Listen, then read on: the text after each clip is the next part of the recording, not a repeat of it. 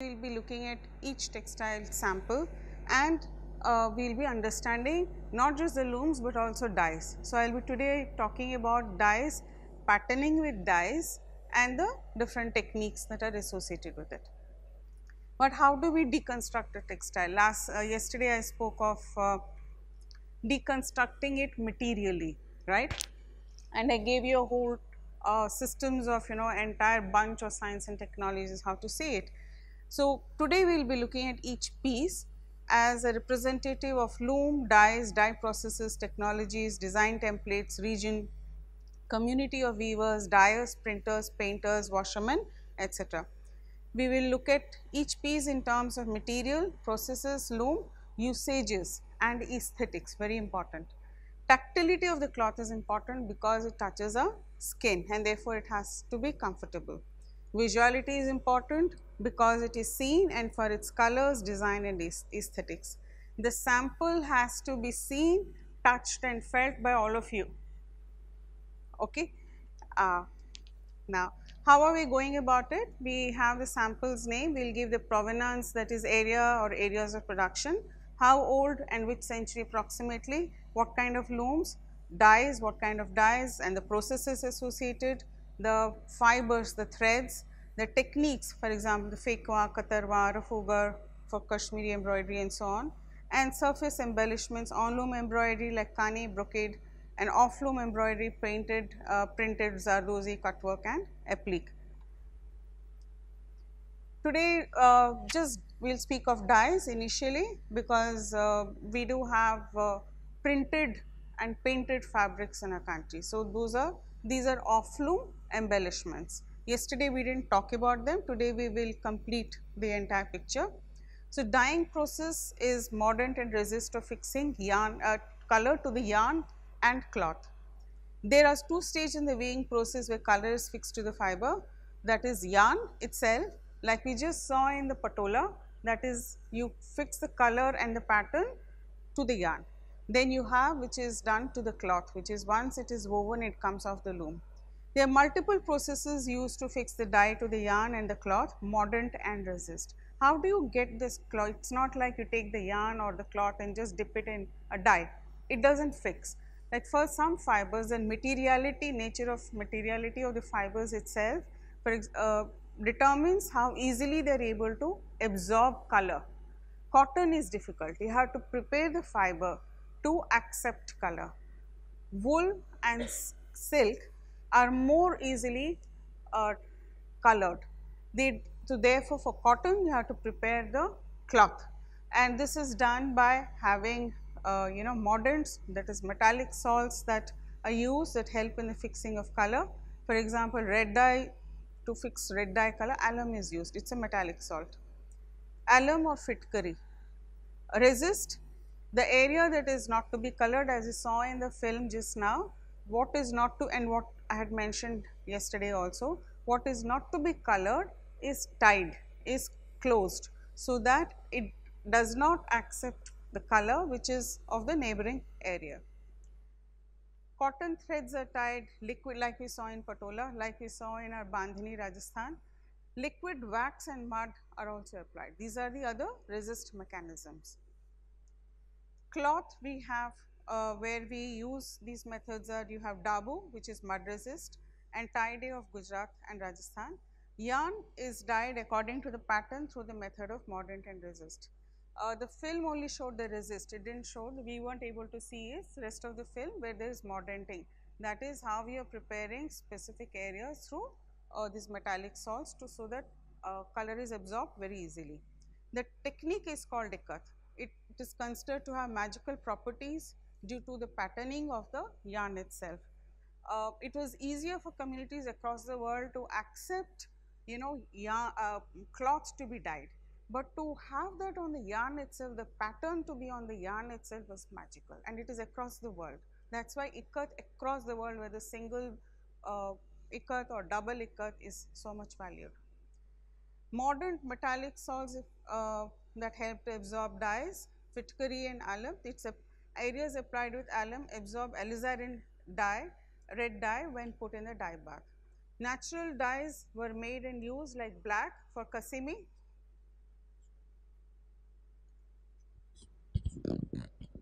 Okay.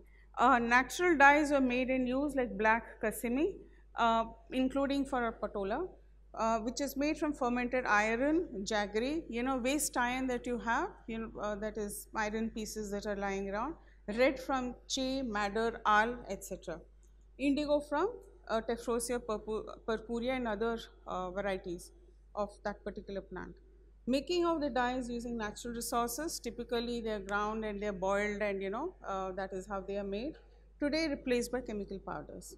Fixing of colors and patterns through techniques, block printing, tie dyeing like Rajasthan, hand painted like our kalamkari, including our Matani Pachedi, the cloth of the goddess, and just by simple dyeing. Each region has developed its own set of identity markers. There were patterns, colors, aesthetics. Ajrakh, Bagh, Dabu, Bagru, Sanganer, and chains have distinctive aesthetics, patterns, and colors that identify them. Block printing, Gujarat block printing is an old and continuing tradition. It is traded both west and east. In Fustat, Egypt, they were block printed fragments of Gujarat coarse cloth. This is about 14th century common era. This is a coarse cotton cloth which is block printed and which is found in the garbage dump of Fustat city near Cairo, near in Egypt. There are many more fragments that have been found. This is another one. Please note the trefoil pattern. We have only partly visible. This is a very common pattern which is even used in prints that were exported to Southeast Asia. We have the bust of the priest, Mohenjo-daro priest, which had the trefoil pattern that we saw yesterday. Now, Southeast Asia also we had, 15th century. This is what went to Southeast Asia. Look at these incredible figures. There were other figures like this, figurative blocks that were sent. And these are much valued in Southeast Asia. I'm showing these figures because these are unusual. And besides just the regular prints that you have, these went to Southeast Asia. Now, block printing is off-loom embellishment on cloth. Yesterday I mentioned the different sets of science and technology. The first set is that of wooden block making. That is patterned wooden block making. I am not going into major details. I'll just use the keystone, just the touch, major points I will touch. Wooden blocks that have patterns incised on them. There is a science and technology on block making. You have specific kinds of wood only are used. You have specific set of implements that are used to incise the pattern. There are basically two kinds of blocks. Gad is something which is the outline, and that is one big block. This is a Dabu block actually, and we have then the other detailed blocks that you have, that is within the outline how much of detailing you want as well as how much of color that you want. We have that is called as rake. We typically have only one or two rake pieces because the more detailing you do, the more complex it gets in terms of managing the colors, in terms of managing the dyeing process. So we have the process of printing, preparation. Now we have come to the cloth. It is how do you prepare the cloth to receive the dye. Cotton fibers have to be prepared to absorb the dye. Bleaching the cloth is the first thing, and this cloth is soaked in cold water, and then it is soaked for a long time, and then it is beaten like the washerman beats on the stone, and the impurities are removed. Then the cloth is treated with dung. Dung would vary. Methods would vary. You can have a sheep dung for camel dung for Ajrakh. You can have sheep dung for kalamkari. You can, and cow dung and buffalo dung you can have, and you can also have goat dung for dabu. So you have different kinds of dungs that are available in different places that are used, and at some places you even have oil that is mixed, castor oil or any other oil that is there. Like for Tilia Rumal, you have til oil, sesame oil that is used. So this is to make the fibers soft and absorbent to receive the dye. Now we have seen how it is, printing has to be done, and it is done over successive stages. First black outline is put, and then you have different colors. So when you're going to put a red color, you're going to have a paste of alum and lime and so on, and which is then printed. The block is absorbs the color and it is printed, and then the cloth is boiled in alizarin dye bath, and the areas that are covered with alum become red. So repeated washing, repeated sun drying is essential. Without repeated sun drying, without having free flowing water, so when you, after each time you put it in a dye bath and you take it out, you have to put it out in the sun, and you have to wash it also, because the excess dye has to be discharged. Only what is required will remain in the cloth, excess dye. Just that's why you need flowing water, so the dye does not stay down in the, on the floor, on the bed of the river, but it flows away. So resist I have already mentioned. Now there are different methods, like mixture of lime and gum arabica is used in Ajrakh. Mud from river tanks is used in Dabo and Rajasthan. This is Ajrakh that we have. This is a contemporary piece that we have of Ajrakh. Again, please note that this is the trefoil motif they have picked up from the trade cloths that went to Southeast Asia and to the Gulf, to Cairo. The picture is not too good, and because it was this is photographed in not very good conditions. So each tradition is associated with, you know, with the specific place and design vocabulary, aesthetics and set of process. Ajrakh design vocabulary, colors. I'll show you the piece now.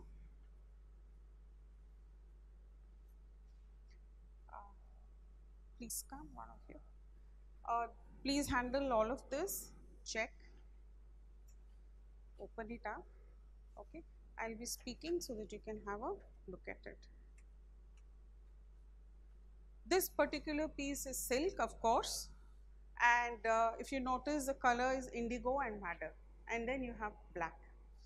These are, now you can touch it and see, and please circulate it, and it can go. You can sit it, you can spread it there and sit. All of you please come and touch it and see. I'll be talking about it.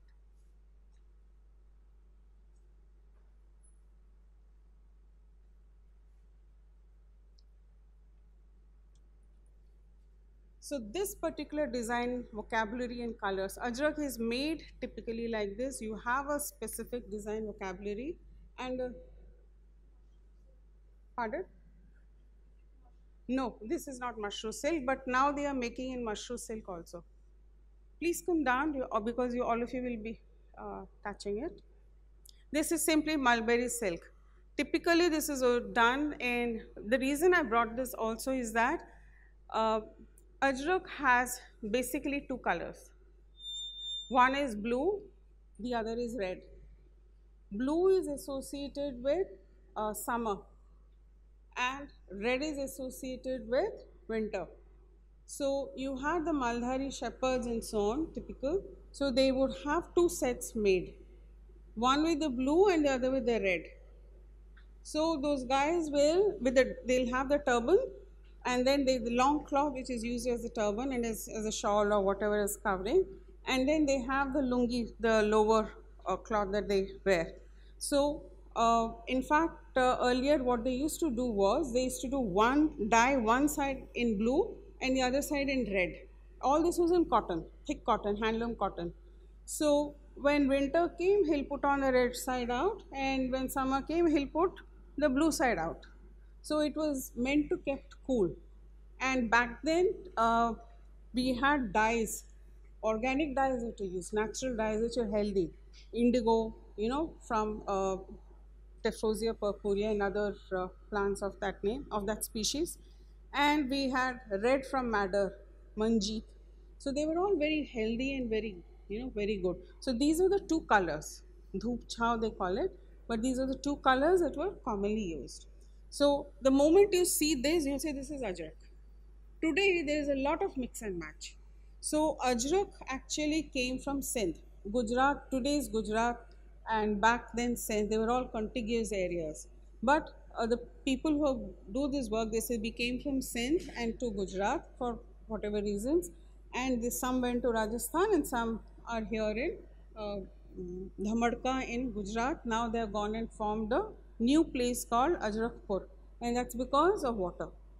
In Dhamadka, water had dried up because of irrigation through tube wells and so on. So they went and looked for a newer place, a newer village called, they named it Ajrakhpur, where they pump out water and they do the traditional. The river has run dry. The small rivulet that was going and had sustained them had run dry because over harvesting of the water.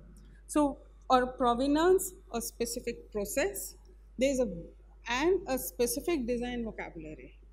You have beautiful designs in this, uh, which distinguish who wears what in that area.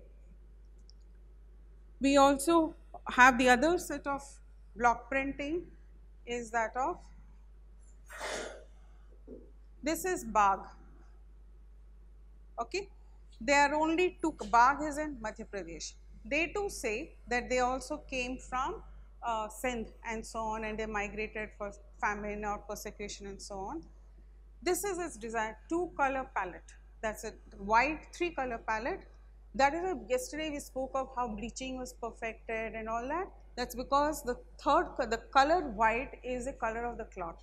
So if you do not bleach the cloth properly and you don't remove its impurities, then it will be muddy and all that. That white, the color of the cloth becomes like a color like red and black. So it transforms through bleaching process into a white color. Not a white cloth, but a white color. So bleaching gives that notion of color to this. So it has red, which is again made traditionally from madder and majit and so on, or al, whatever red natural sources that were available. So, and black came from Cassini, that I have mentioned, from fermented iron. In some places sugarcane jaggery is used, in some places palm jaggery is used, but this is the color palette vocabulary. They fortunately have not yet altered this color palette. This has still continued. So this is Bagh. In Ajrakh, and we are finding newer colors. What we saw in Patola, we are finding newer designs and newer colors, but that is, times that of today. Now, blocks are common in both Bagh and Ajrakh, as well as in Machilipatnam Kalamkari. We will come to that. Now, there is an interdependence of communities, printers, weavers, suppliers of materials, such as dung. How will you get dung? So, the camel herders and the printers, Ajrakh printers, have a synergy, have a symbiotic relationship. They wait for those camel herders to bring their dung, and then they will make clothing for the camel herders. You see? So there is or the cloth suppliers, weavers whom they get, they'll make the clothing for them, printed and given. So there is a good synergy there. Dabo is in Rajasthan, and mud from tanks is used as resist. This is Ajrakh's. This on the left side is the block, on the right side is the design. The process, the first process they have done is they have washed it. You see the water body there at the back, and you see this plain field. For block printing to be done, you need spaces, you need facilities. So water bodies, you have banks where you can dry these cloth. On this side is hara. Again, a natural tannin agent. This is this is a fruit of Terminalia chabula, which grows wild in the central Indian forest and has a pretty fairly widespread. It has numerous properties, but here it is ground, powdered and boiled. This is harra or harada that you call, and the cloth gets a little yellowish tinge, and it prepares the cloth to receive the dye and also to soften the fibers.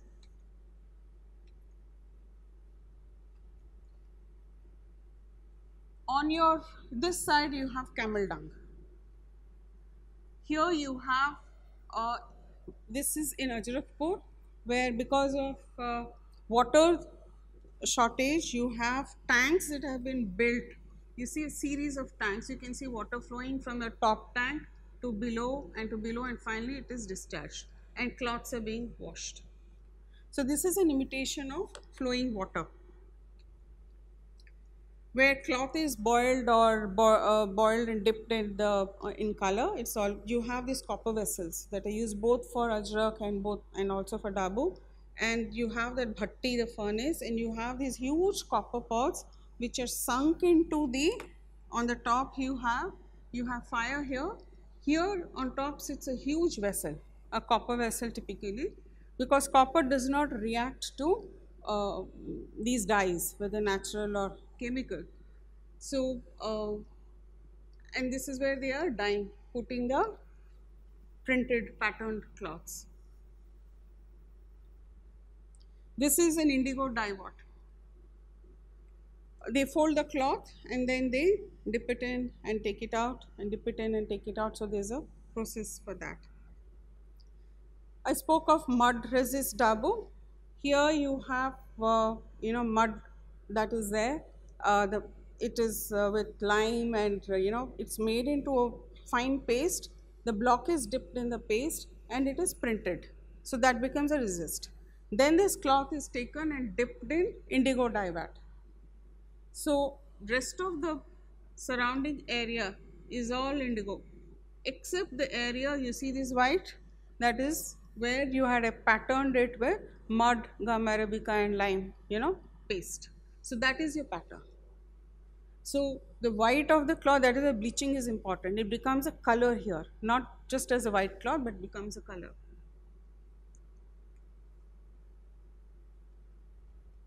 This too is dabu. This is the red dabu that they call, but just a variation in terms of color patterns and so on. We have Chins Kalamkari. This is Coromandel coast.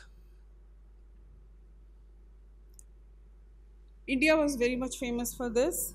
It went everywhere, east, west, and so on. It was from east, it went to South Asia, and from there it was traded to Japan and Philippines and so on.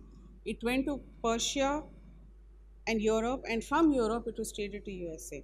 It was used both as furnishing as well as for clothing. Now, this is still an old and continuing practice in Coromandel coast in South India. Machilipatnam in Andhra Pradesh is the northernmost practice, and Tanjavur in Tamil Nadu was its southernmost region. That is the range that it had. And there were other centers like Palakollu and others, and Pulikat along the coast, but that is the range. The process is modern and resist and use of full fat buffalo milk, which enabled the cloth to absorb color and to soften it. Okay. It was originally hand painted. In the first tradition was that it was hand painted. I brought yardage sample. This is from Machilipatnam. This particular thing was called as chins. Okay. This is of course modern, and of course this is chemical, but in different designs I will show you, different designs where different patterns for Southeast Asia and for Persia and for USA were sent. So the process of printing is similar. Again, blocks were made. Now block making tradition here in Machilipatnam came only in 17th century, and this was because they were making for Persian markets. That is, the Golconda Sultanate had very close link with Persian royalty and Persian kingdom. So there was yesterday I spoke about the political and economic angle as embedded in the textile. So because of that courtly linkages, a trade was there. These cloths were exported there according to their designs. So they had a tradition. Persia had a tradition of, they called as ghalamkars and so on, and artisans came down with their designs like Jainamas, prayer mats, and they brought their blocks. So that is how block printing came to Machilipatnam in South India. It didn't come from Gujarat. but it came from Persia. And then, uh, but the hand painting still continued. It did not disappear. This is a Persian Ghalamkari piece. I just brought this to show you. You will see a similarity in terms of the booties that you have, the mango booties. This is some Persian Mela happened in Delhi. So I went and got this as a sample.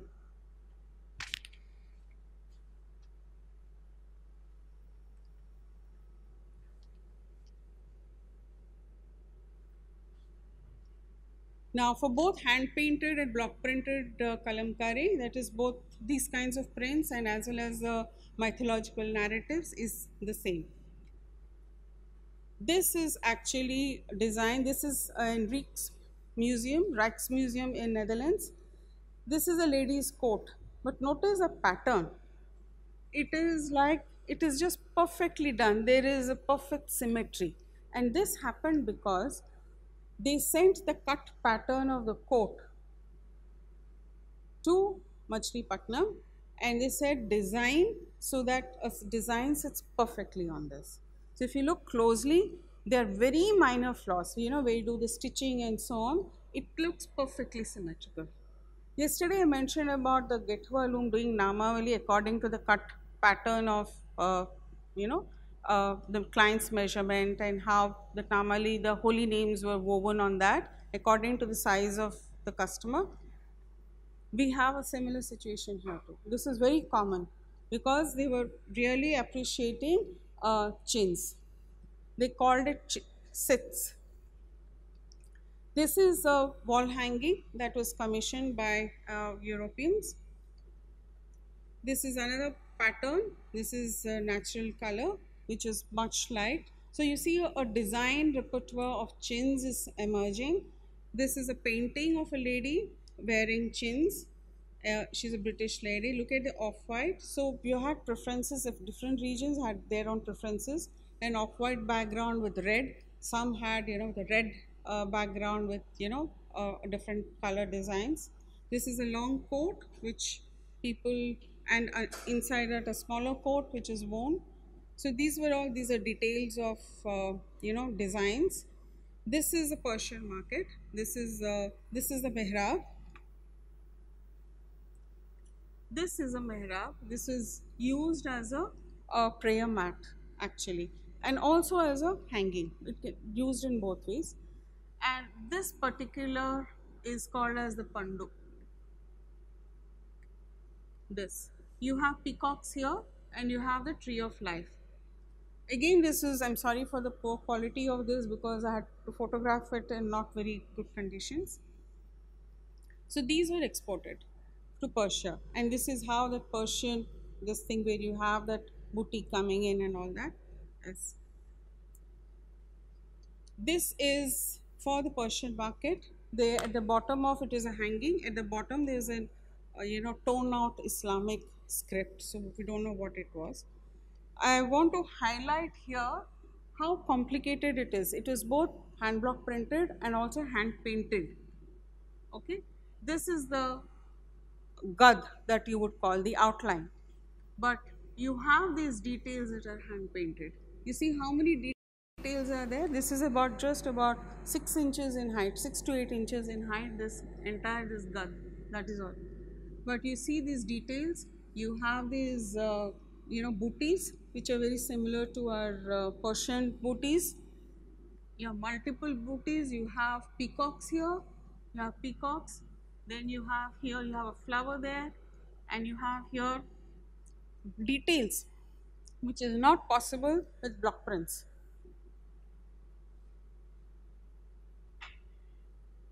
You can see even more within this. You have all these details. A smaller booty, mango booty further down.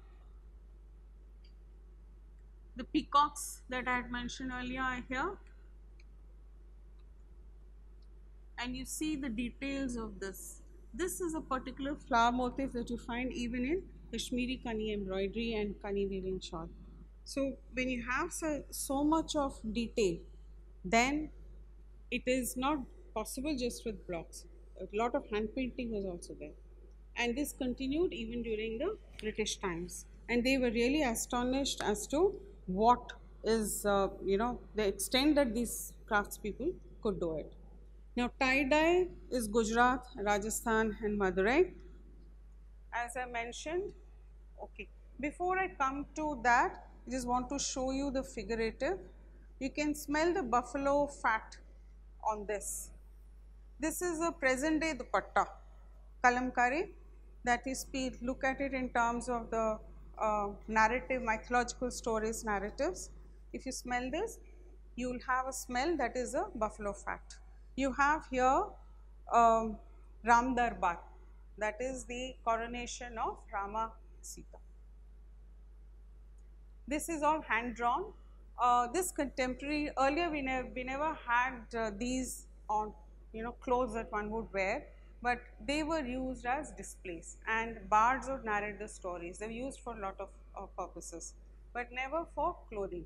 But today you have, this has transformed into clothing item, where even the stories that were written on the panels are written actually in Telugu language script on this. So you find this beautiful aesthetics of floral and birds. Here I think only florals. This material is Mangalagiri dupatta, cotton, and on which this is again a post-loom embellishment. So, and then they would have drawn. There are two basic colors, the white, three basic colors, white of the cloth, red from alizarin and black from Kasimi.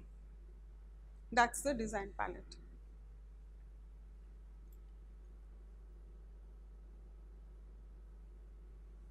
So we come to now the tie-dye resist, which is Gujarat, Rajasthan, Madurai. Yesterday we saw Pulakabandha in Gupta period. We saw the images of that. That has continued and it has spread wide. But Gujarat and Rajasthan are well known for that. Now, people from Saurashtra migrated during the Tanjore, Maratha Tanjore rule in 17th century or so. They migrated down and they carried their tradition of tie-dyeing, and there it is called as, in Madurai it is called as Sungri. Areas that you want not to be colored are tied with cotton thread, thick cotton thread are tied. It's the same principle that we saw as in Patola, except that here they use the nail of their small little finger, or at times they use a particular implement. If you're doing very fine dots, they use a fine iron or whatever, just to have that, get that right dimension. So we see how the migration of an art has happened. This is a sample of tie-dye. This is a gharchola. This is a post-loom. So the original cloth has been woven with these squares. So there is a zari and you have a fixed space where you can do your design by tie-dyeing. Okay. Now you see how much of design has been done, the kinds of patterns that have been done, right?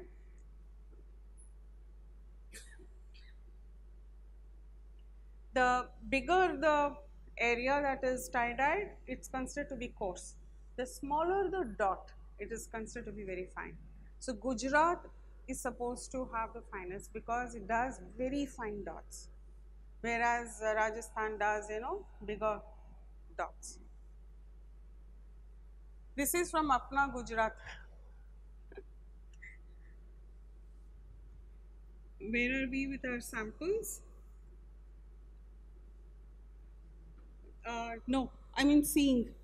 Acha, that is now being circulated. Okay. No, fine. Keep it there. Keep it there. I just want to know what was being circulated. We come to ikat. This was practiced in 4 different regions of the country. Gujarat, that is Patan, Andhra Pradesh, that is Chirala on the coastal side, and Telengana, that is the Pochampalli region, very close to Hyderabad. Odisha, Sambhalpur, Noapattna region. Now this tie-dyeing I want to mention here is that we saw in the film Mr. Salvi mentioning that they came from Jalna. Now back then, there are 2 things that we have to understand. This Jalna is close to, is in center, is Maharashtra, very close to Aurangabad, you know, that side where could have been a part of Nizam's dominions in the medieval era.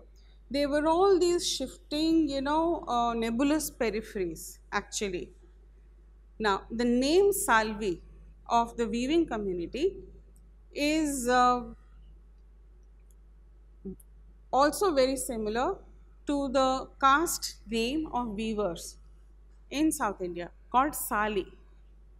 Now you have Padmasali who do the regular cotton weaving, and you have the Pattu Sali. Pattu means silk. So Pattu Salis are those who do the silk weaving. Okay. Now tradition has it, Lord, because the Salis are very, very skilled. In Kerala also you have the weavers called as Saliye. So you have a common name, caste name that is going Sali, Sale or Salvi. The theory is that, one theory is that these were actually people who went from Andhra Pradesh, who migrated. Andhra Pradesh is very well known for its weaving skills, especially cotton weaving skills and so on. So there is a theory about it that, you know, these are the people who went and who migrated and all that. There's been a lot of migration and cross migration of weavers across South India, across central, you know, up to, because they were all similar kingdoms with Satvahana, you know, this, that, right from ancient times to so on. See, empires may change, but people will continue to do their work. They'll carry their work elsewhere. More people will come in. So this is how our textile and craft traditions expand, prosper. If something dies in one place, you know, a migrant elsewhere will pick it up and things like that. So the pattern and colors are put on the yarn itself through dye, resist and modern processes. This is a family thing. What we saw was the tying, dyeing. We didn't see the dyeing process. The wife, the women folk typically do the dyeing. They also do the warping and wefting, preparing the yarn. The patterning is done by the making the figure, the naksha is done by the, map is done by the men, and then they do the weaving. Now in Patola what we saw was that was the yarn is slanted, the beam is slanted, the loom is slanted at 30 degrees angle, and where the weaver is sitting, the main weaver, the loom is slanted, tilted to his side. The two will sit. We just saw Rahul next to his father's Kame Salvi. Kame Salvi is weaving and Rahul will be sitting on the right. Now, it is such mathematical precision that both warp and weft have designs have to sit perfectly. You saw he had those metal prongs that he was, you know, doing. That is, he's adjusting and aligning the threads. That is done only there. The same patola is woven in Pochampalli, Andhra Pradesh, in Telengana, but they use a normal pit loom and they don't use this particular implement, but they also have a very good double ikat. Patan patola was exported to Southeast Asia, and at least it's been there for 12th to 14th century, and it is considered holy and having magical properties. This is an image from a book. You see the shoulder cloths. It was so much prized. These are the shoulder cloths, like today's stoles that you can have, and these were important for every ritual, for every major ritual. They had to have it. So you have the women in Indonesia wearing these. These are some of the cloths that were, they're part of their heirlooms, which they would use. They also made trousers for the men. So you have the local kings and queens. The kings having, you have sitting against a backdrop like this. This is a hanging which they will hang at the back, and they will dress themselves up, in the coats and trousers, their coats, their trousers, and these women with their shoulder cloths. And if you had a patola like this, you have arrived. Your status shoots up, and it is considered magical more than anything else. It was considered magical and holy. Like I said, you having it, with you, the magic of patterning and coloring, the yarn itself was magical, and by magic, when you're weaving, the pattern comes alive. This is actually a template of Patola, pattern Patola. Okay. If one were to see this, it has the same elephants and it also has popots, part of its design vocabulary. This is a Ghatchola of Gujarat. Now, if this is a weft ikat, it's a single ikat. If you had a double ikat, that is this warp also done, then it will be a double ikat, that will be the proper pattern patola. But today, because of, like we saw in the film, you had very few weavers and this craft was in danger of dying out. So, one of the Salvi brothers, he went to Rajkot and he took it out of his family and he trained other weavers and he made it into single ikat, which meant that there was faster production and that there was a continuity of the craft itself. So, weft is like this. You will see carefully the threads, colored threads are going like this, these colors. They are not going like this, but like this. This is the weft ikat. Please have a look.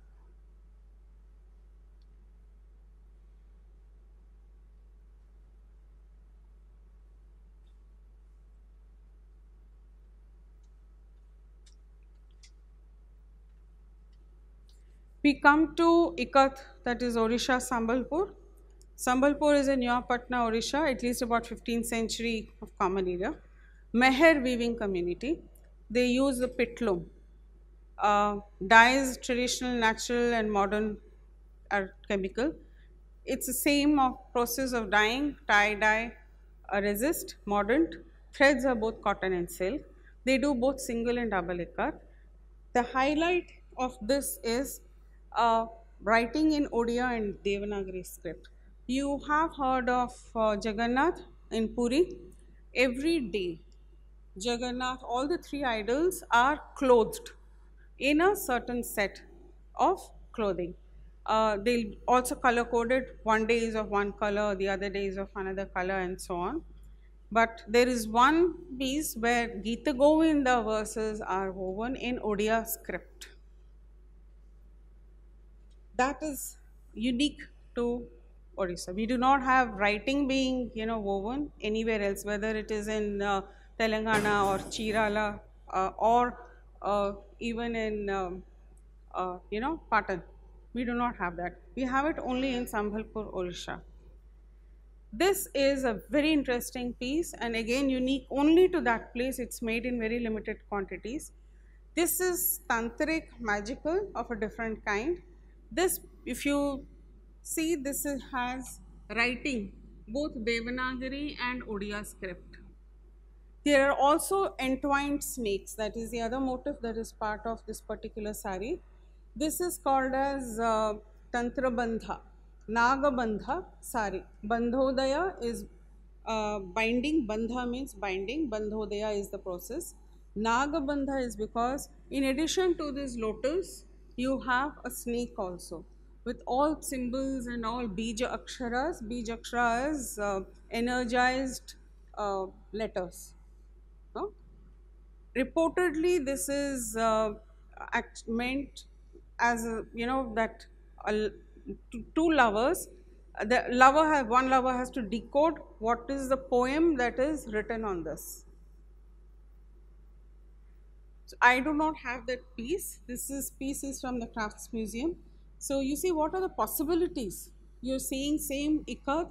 You are seeing what is the possibility in one place, what is the possibility in another place. How are you extending the range? Each area has owned it and is expanding it.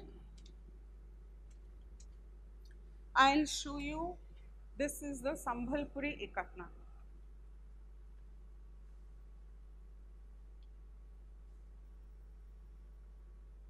This too is a single ikat. This is a weft ikat. This particular piece is a chalk. It is considered to be holy. Chalk, this is this particular thing is done or as a floor art. So this is, if you notice, the threads move. Okay, this is weft ikat, and this side is also weft ikat. No, sorry, this side is warp, this side is weft. come and have a look. The border is what it moves this side. This side it is palla is weft. The temples that you see here is where this border is joining the cloth, is the rest of the body. This is termed as zameen. Okay, this. The reason I am showing you saris is because there is a huge diversity in saris where a craft has been extended enormously. The same loom weaves the sari, the same loom also weaves the men's dhotis. But men's dhotis are not this colorful, they are fairly simple, they are very simple and very basic. But the range extension and all the combinations, permutations we find in saris. That is the reason why we have so many saris.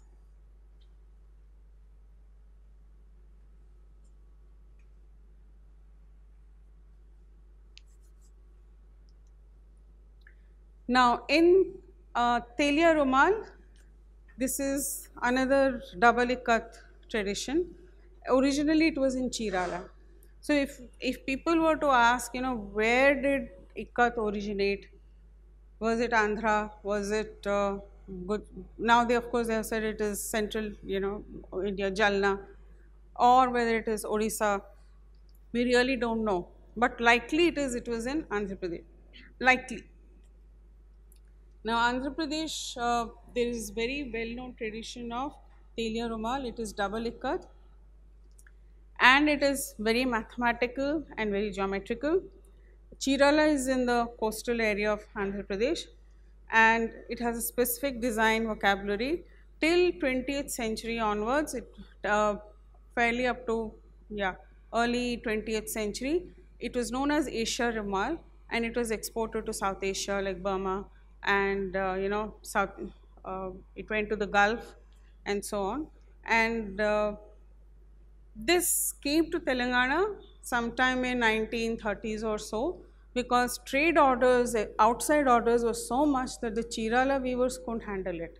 So they sent two of their people to this Telangana area near Pochampally, where they said, if they could train and if weavers are willing, because it's a complicated weave, so and process. So if they were willing to do it, and in one village they found success, and that is how this Telia Rumal migrated from Chirala, Andhra Pradesh to present day Telangana in near Hyderabad, Pochampally region. Okay. From 1960s, so that is one vocabulary that we have. Then of course we have for this particular Telia Rumal, normal pit loom is used, nothing fanciful, nothing like the slanted loom of the Patola. It is interesting that of all these ikat regions, it is only Patola which has its slant loom. Okay. I will show you now Telia Rumal.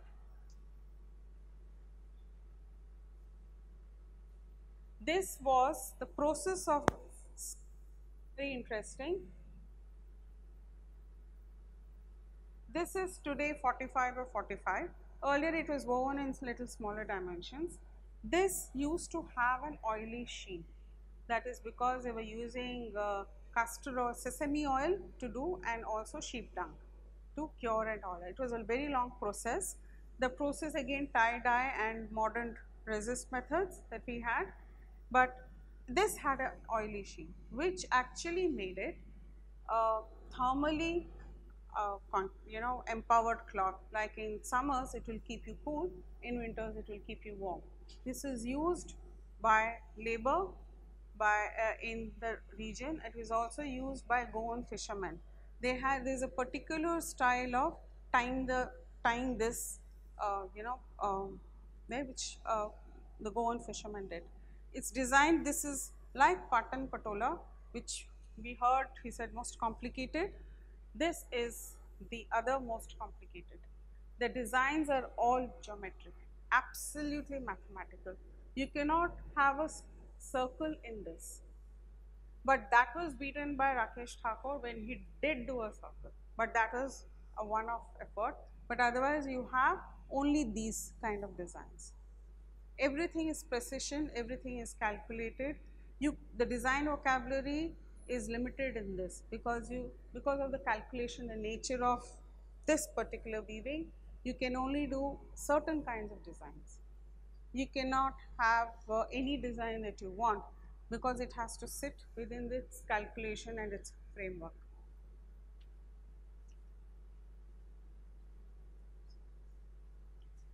In Hyderabad, what happened subsequently was this began to be woven like dupattas, and they were further embroidered and they were worn, that was called as Janani, about 7 meters or so, and they were worn by the royal women and elite women in Hyderabad during Nizam's time.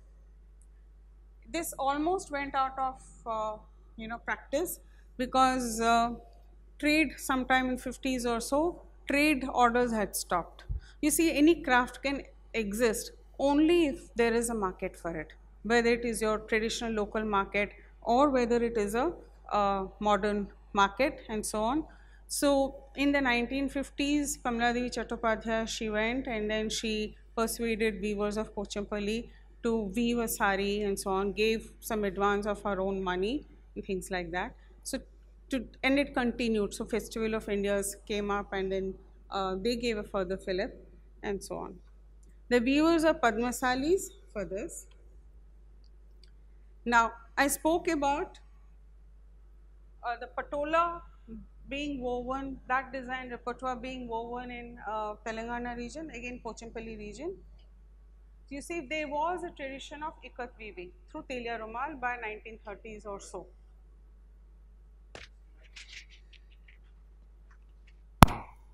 Okay. So there was already a tradition of ikat weaving in a region. Now we do not know how or why, but we find that this kind of weaving, you see the similarity between Patola and this is Pochampalli ikat. This is done in both single ikat and double ikat. Traditional Patola, Patan Patola is also woven in Pochampalli area in both single and double, and that is also as good as your original Patan Patola. Chemical colors are used, not natural colors, but in terms of weaving quality, it is a very close match, and that is woven on the normal pit loom.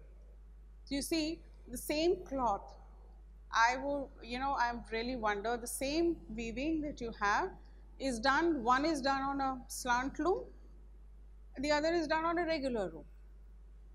So that is a thought that we really need to look into as to how is it possible, whether there is a really huge qualitative difference or what. This is again a weft ticker. Please see the motifs, the geese. Yesterday I had mentioned geese were a very popular motif. Here this particular piece has geese and it of course also has elephants. Similar kind of a repertoire is also produced in Nuapatna in Sambhalpur. I haven't brought that particular sari, but similar that kind of a repertoire also exists.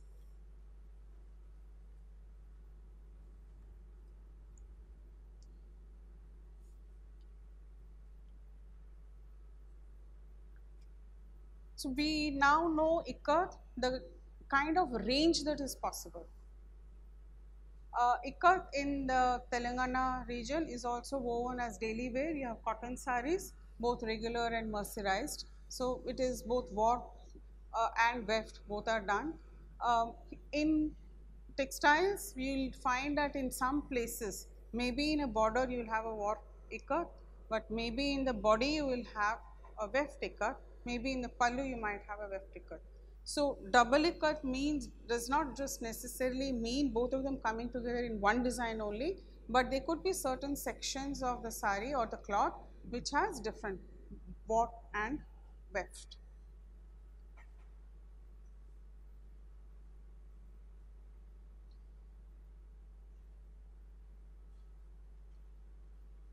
Now we come to the brocade patchni.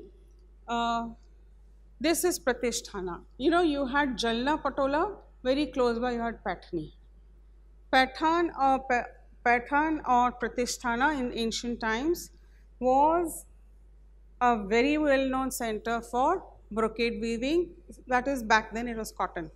Yesterday I mentioned how Roman brides waited for these brocade cloths to come so that they could wear them and get married. Now, this is a very intricate weave, and for this pit loom, which is counterbalanced, is used. It is double interlocking tapestry weave. When it migrated to Yevla, it was just a chatai weave. It wasn't, the complexity had gone down there. Now, border and pallu are woven separately and then they are attached to the main body. It's a 3 shuttle loom, and I had mentioned yesterday that because of the political aspect impacts the craft also. This became, in medieval times, Marathas adopted this. So their royal women, they began wearing Pathani saris, 9-yard Pathani saris, and when they expanded their kingdom, this particular craft went along. You had Baroda, it went to Chanderi, then it even went to Varanasi, and it also went to Ahmedabad. Then in south again, it went to Kotakota, that is in Mahbubnagar region. So in Chanderi area region, earlier it was also very well known center for cotton weaving. Throw shuttle pit loom, that was either counterbalanced, but now fly shuttle pit loom, that is counterbalanced with jala attachment, is used.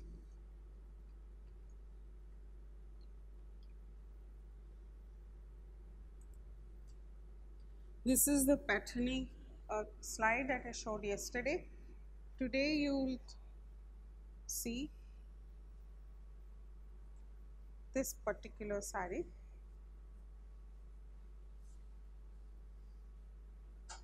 It's almost like a painting. Now this particular is in double twill interlock tapestry weave. This is woven separately, the border is woven separately, and then it is attached to this border.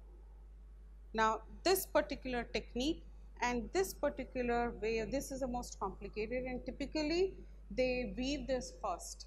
Once this is woven, your major work is over, because then this is, you're looking at a simpler weaving. I am introducing a new concept. You see these booties, this is all patterned. The zameen, the field, the body is patterned with small floral booties. Now, we saw yesterday the jala attachment, where I said, warp threads are lifted specifically so that this is the extra weft that has to be inserted. Now, wherever it is necessary, warp threads only of that area are lifted.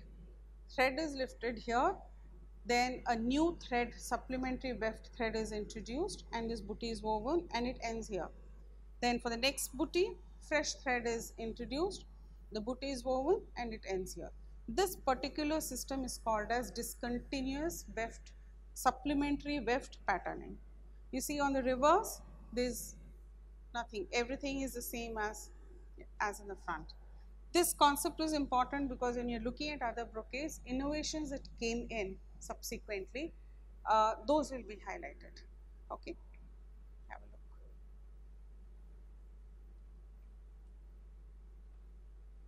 This particular, just hold this particular way where the backdrop is, this is, you would call it as kimkha, where yesterday I had mentioned that you will have, extra zari patterning. Against this you have these colors. So it is also called as enameling.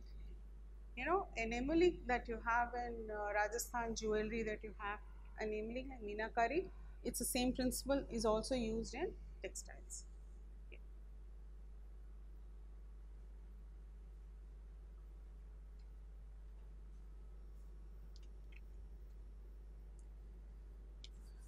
Now we come to Banarsi brocade. It was a well-known cotton weaving center, and silk came only in the 18th century. Now because of widespread availability of mulberry silk, silk weaving became much more common. All kinds of looms exist in Banaras because the Gujarati weavers have migrated and taken their looms. other weavers, nearby. It has had, because there was continuous trade, so there was continuous livelihood opportunities available, and they were very proficient in capitalizing new technologies, innovations, whether it came from bulk in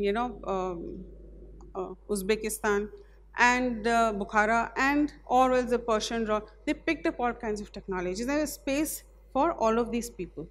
So Gatwa loom, like I mentioned yesterday, the Namavali. Now Jala attached loom that produced figured cloths, including brocade, too existed and still exists.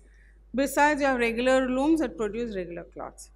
The modern jacquard loom will also exist. So on the one hand, you will have the Gatwa loom, which has now been revived, and now you will also have the modern jacquard loom. Okay, Kimkhab, yesterday I showed you an image of Kimkhab, Yasser too, and brocade with zari and silk existed. These are some of the, this is your Shikargar brocade, this is also your lion, and this is a beautiful sari with konias. These booties are called as konias. That is a konia. You see at the edge, that is a konia. This is the palla and this is the field, and you have just a small square on both the places, and you have a beautiful konia. This is your arm booty, which you later on Kashmiri paste and French paisley.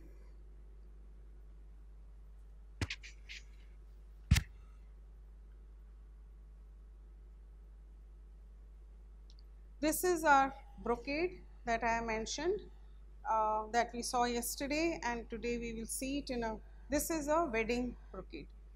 This is a satin base, and this is just zari, and you have these booties, you have these arm booties. We have saw these in the konya there, you have, it's a very typical. Now, we spoke of discontinued supplementary weft patterning. Now that, when demand came up, that became a problem. Earlier all booties were woven like that, but because of production, in a slow production, an innovation was made, which is called as Fekwa. Fekwa meant, I just showed you Patni sari, where you did not find any of this. Each booty was individual, singular. This speeded up. This innovation happened because this is a selvage, edge to edge. Now, instead of just lifting the warp, inserting a fresh supplementary weft thread at every point, what they did was, they began, Fekwa means throwing. They began throwing the weft, supplementary weft, from selvage to selvage. Selvage are the edges. This is the selvage. This is selvage, this is a selvage. From selvage to selvage. This considerably is the weaving. This happened, this innovation happened in 1950, and this kind of weaving is called as Fekwa. So, but the thing was, you had these threads between two booties. Now, if you are using a tissue sari or a fine sari, then these will be an eyesore, it will take away the beauty. So, a solution was evolved. K.G. Subramaniam, the famous artist, he was with the Weaver Service Center in Varanasi. He figured out, what he did was, you cut off the threads between two booties on the back. That is called as katarwa. So, the weaver sells it as it is to the gaddewala. Once a sale is confirmed, then the gaddewala gets a person to cut it, which means katarwa. So, the person will then sit and cut it. Now, this has is a huge innovation in terms of in keeping this tradition alive, which enabled faster production of these brocades.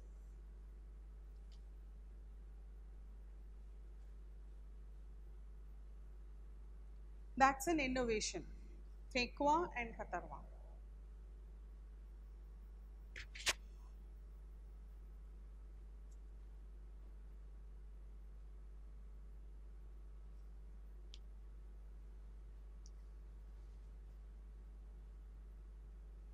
This is another kind of brocade. almost like kinka. You have to see. We saw images like this, a lot of this yesterday, right? Men's jamas were woven in 4 meters long strips, thans, and they were patterned. Here, of course, there are a lot more, but they were patterned somewhat similar. Against this gold background, you will have this delicate sprig, you know. These were done in the royal karkhanas because the royalty had to wear beautiful jamas, which you'll find in miniature paintings, and you'll also find in museums. You know, when we go to Calico Museum, I'm sure they'll be having, you know, examples like this. So this particular piece symbolizes many dimensions of brocade. One is the men's this thing.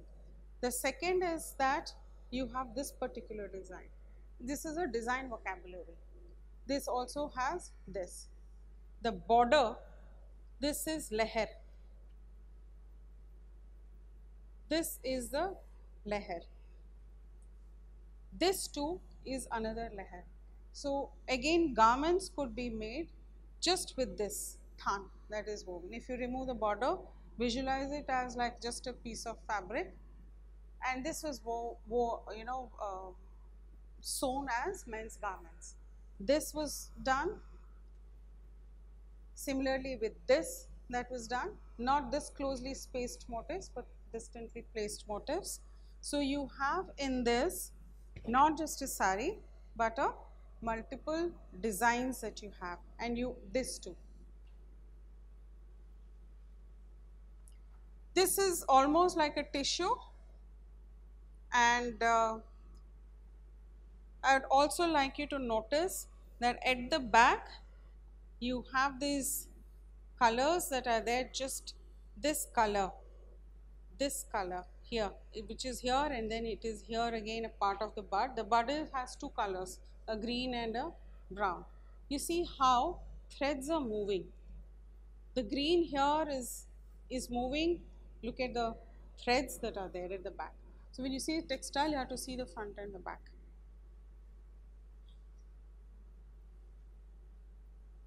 That will tell you how it is woven, the technique.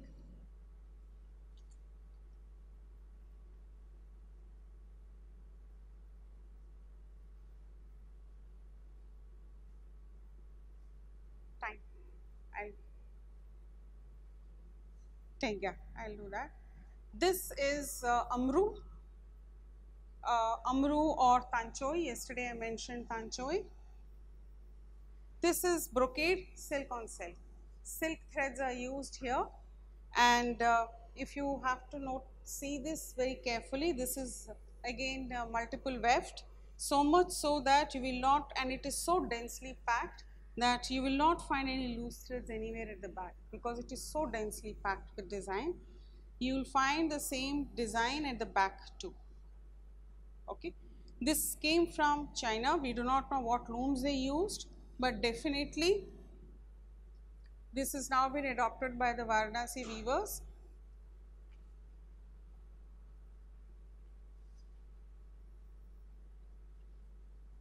This is from Kanchipuram. I had mentioned that how the three shuttle, how it is used to weave the border separately, the palla separately. It is the same technique. This is called as koravai. Similar technique is there used in Gadwal and Telengana region, which is called as Kuppadam and Adai. So you can see how you have threads here. That is a sign that this is a true kanchi, and woven three shuttle, where the body is attached to the border. You can find that if you touch it and feel, you can see that there are small holes, small gaps, which means that the border is attached separately, and when the pallu is attached, these threads are at the back.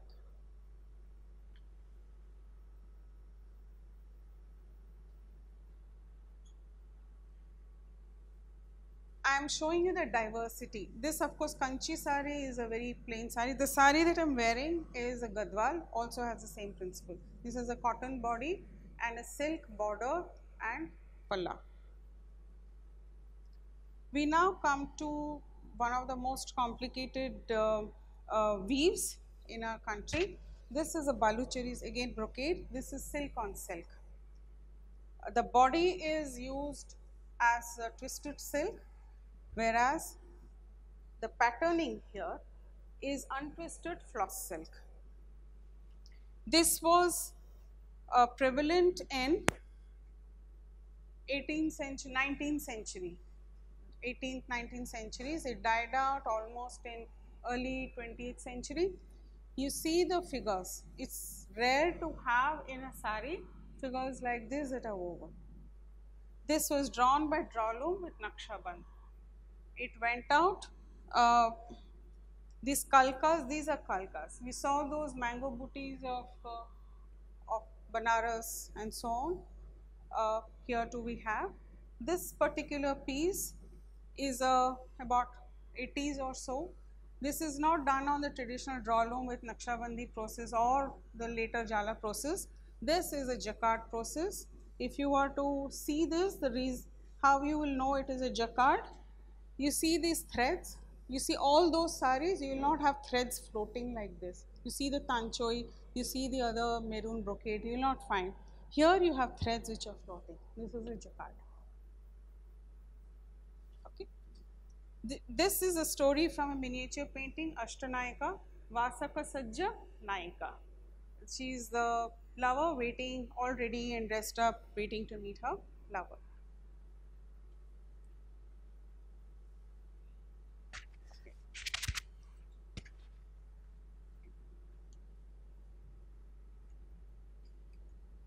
This is your Baluchiri, Murshidabad, West Bengal. This is done in the traditional draw loom and patterned with floss silk. We now come to the Central Indian tribal weaves. Yesterday I had mentioned, given you all the details. These are the coarse, thick count saris. This is known as the mu or the face, one end. This is a Sundarmani Pata, and this is a low count cotton sari worn by the Gadaparaja and other tribals of the region, Bastar of Chhattisgarh and Koraput of Odisha. We do not see it is a short width sari. The length will be about 4 meters, but otherwise it is short width sari. Pardon? This is just called brocade. That could be kemkha. This is the Shadika brocade. Okay. This too is there is no zari in it, but I wanted to show you the how the border and the body are attached. That's a Pathani technique, and which is similar technique which is across South India. So there is a similarity of technique too. You know how you weave basically. This sari is worn in two regions, both in Bastar, Odisha. The weavers are similar, Panika, Mirjan.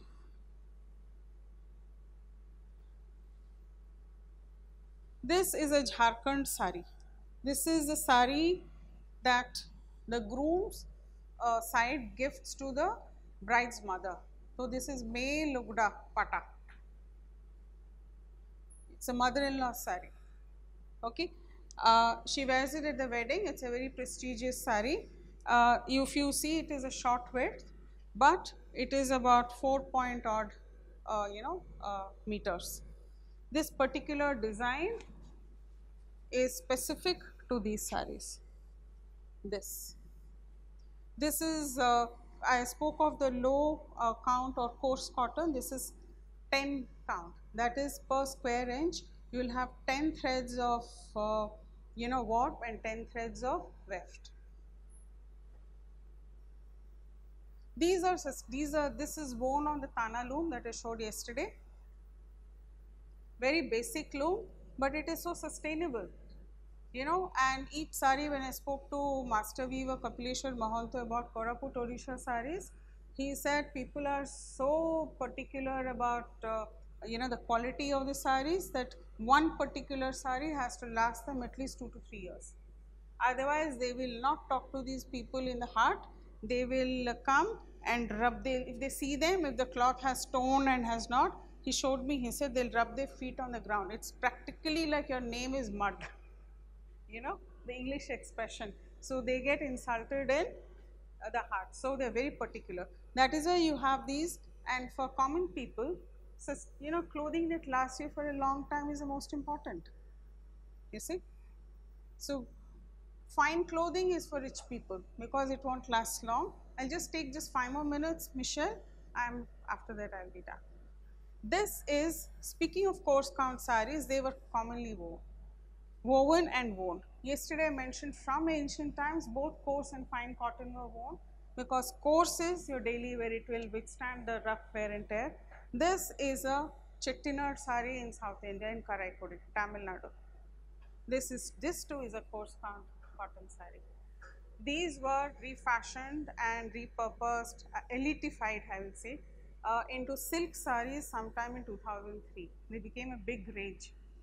But these thick coarse count cotton saris have gone out. Nobody is weaving them anymore. Now, what is interesting is that if you were to see the Koraput tribal sari, they have 2 pallas, domu. This too has 2 pallas. All other regions they have only 1 palla.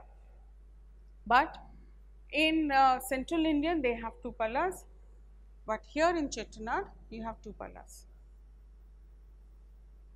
2 pallas, you can say that you could wear it either way. If one side gets torn, you could, wear the other side.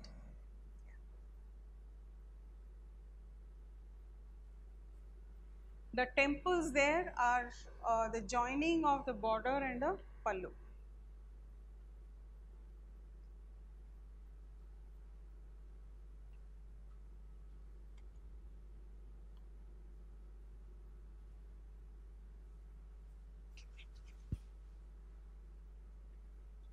Yesterday I showed you Northeast India, I showed you the loin loom image. I couldn't get the shawl because it was too heavy, but I have been able to get a shawl. This is an airy silk shawl. This is known as the Kaziranga shawl.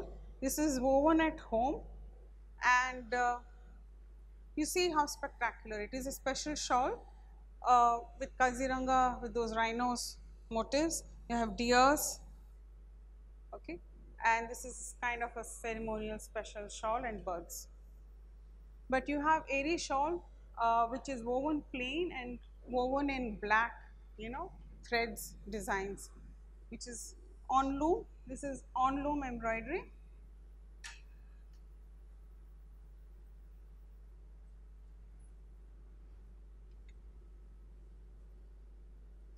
Now Kashmir, I end with Kashmiri cloth. This thing, shawls, they are kani woven and embroidered. These weavers and embroiderers are known as rafugars. Is famous in ancient time. Fibers of wool of sheep, including pashmina. This loom is a short loom. Yesterday I showed you. So it was woven in multiple strips and interlocking twill tapestry with nakshabandha, draw loom, double interlocking twill tapestry. Off-loom embellishment was kani embroidery done by refugers. It is a major export item to the West, and today too it is most coveted. This is a kani embroidered pashmina shawl. This is on an exhibition recently, and that is why I was able to photograph it. Please note the paisley, that butta that we see, this became the French paisley. Okay, look how beautifully it is done. I do not have such a fabulous piece, but what I do have is today's shawl. The material is synthetic wool, but the embroidery is very nice. You have the same paisleys here. You see the dense embroidery, very dense. The shawl becomes heavy because of its denseness. Even though there is damage to the shawl, the embroidery has not gone. you see. So, I was a little very lucky to get this particular shawl for display. Notice the fine stitches. Typically, we associate fine stitches and small stitches, with fragility, and they'll come apart and so on. But feel and look at the back, see the knots, see what kind of stitches are being used.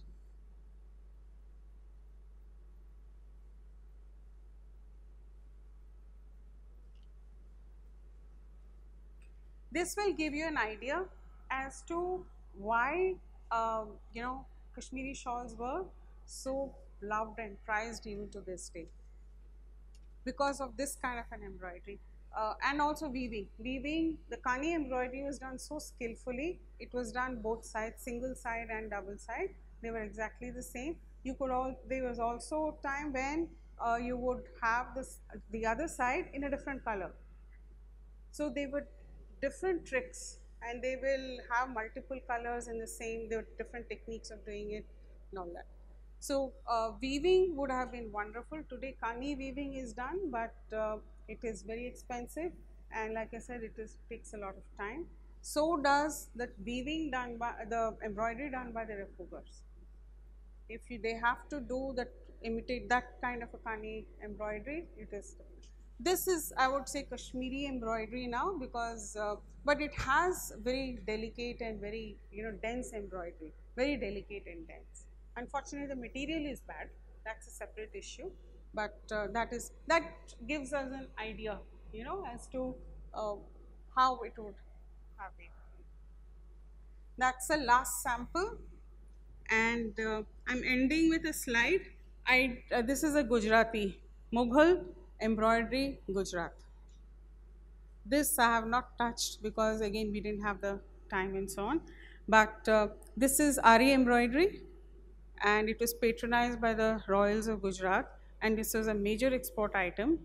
In fact, when I saw this piece again at a recent exhibition, I couldn't believe that this was embroidery. I tried taking photograph of the stitches, but it was like they were so fine that it looked as if they have been painted or printed. You couldn't make out, but I knew that that was the stitch. You could make out the ridges and all that of the stitches. It was so fine, and this is done by Ari. That is the awl embroidery. The cobblers who use that awl to stitch, it is made with that.